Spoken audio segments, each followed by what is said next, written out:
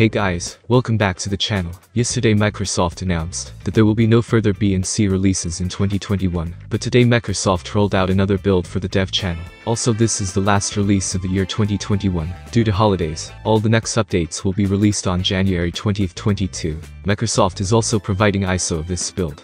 The new build, which is 22,523, will be available to all Windows insiders including ARM64 users.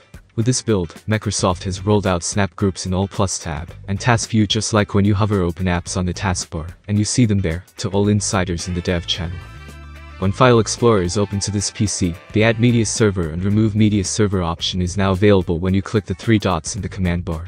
Finally, Microsoft is slowly moving more and more features from the classic control panel to the new Settings app. Now, the installed apps list in the Settings app will now have a link to the classic programs and features page in the control panel, so you can more easily access the classic program management interface.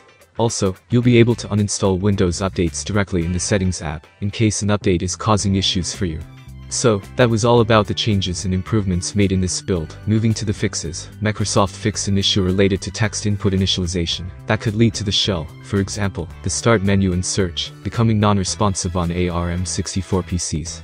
For laptop users, the battery icon tooltip should no longer unexpectedly show a % above 100. Microsoft also fixed app icons which should no longer overlap the date and time on secondary monitors, when there were a lot of open apps. For the File Explorer, Microsoft did some work to address an issue that was leading to losing keyboard focus sometimes, after pressing Enter when using F2 to rename OneDrive files. For the new Spotlight collection, after enabling Spotlight collection, your first image, after Whitehaven Beach, should arrive a little faster now. Also, Microsoft added icons to the Spotlight collection context menu entries. For the input, Microsoft improved the reliability of invoking voice typing. Also, fix an issue where the border of our text input experiences, voice typing, emoji panel, etc., wasn't drawn correctly when a contrast theme was enabled. And, mitigated an intermittent crash with the pen menu process, if it was launched, and then immediately closed before the launch happened. For the widgets, Microsoft fixed the issue causing links to not open properly when opening the widgets board using hover. Moving to the fixes for settings, settings content should no longer get truncated off the side of the window when making the settings window small. Settings should no longer sporadically crash when opening combo boxes, which was impacting certain settings, such as the ability to set custom click actions for the pen. Addressed an issue where the added device option in Bluetooth and devices was silently crashing when trying to connect new Bluetooth devices. Added a number of keywords to make the voice access feature appear in settings search results.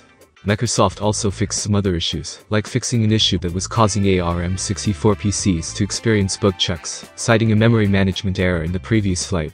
Fixed an issue that was causing DWM to crash, causing the screen to flash repeatedly when trying to use certain apps. Also, mitigated an issue leading to certain apps hanging when narrator was running. So that was all new in this build for the year 2021. Check out the official Microsoft blog for more information. Link will be in the description. Consider like for the video, subscribe to the channel, and if you have any question, just comment down below. Thanks for watching, and have a great day ahead.